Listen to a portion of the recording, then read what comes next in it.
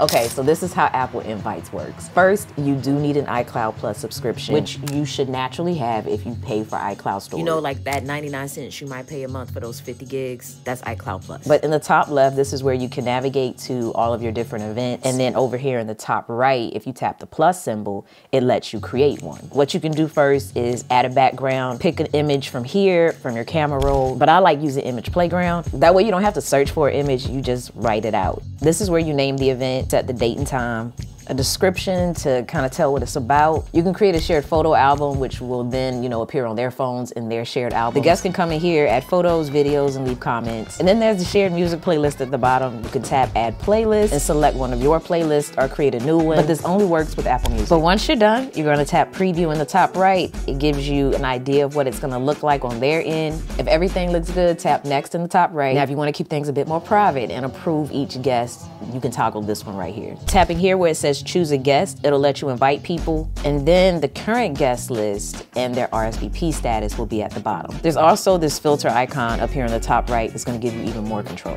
You can choose if your guests can have a +1. You can also, you know, approve guests within here. You can turn on and off if they can see the event background or not. There's some accessibility options and event management here at the bottom. But once you're done, just tap X in the top left and it will take you back to the main page for your new event. You can write notes in here almost like a bulletin board, and you can invite iOS and Android users, but the Android users will have to create an Apple ID to participate.